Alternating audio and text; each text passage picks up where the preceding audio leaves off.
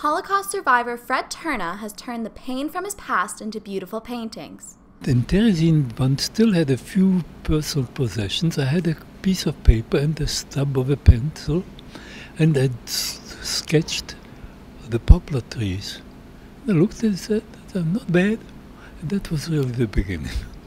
He made painting his living since his wife, Stella, suffered from depression after the war. And the solution for me was become a painter, work at home, and thereby be around when needed.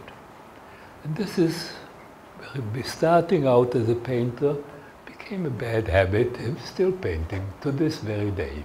Students also said Terna's paintings are unique.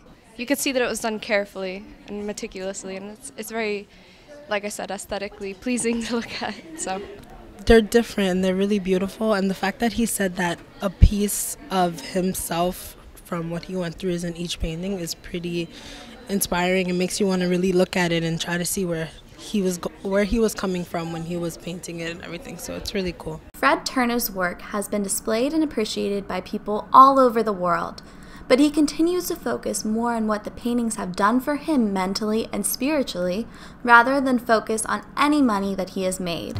Not paid any attention to selling my stuff. To this day, I'm an unknown painter, and fine, suits me well. I'm Katharine Baran, reporting for SFCTV.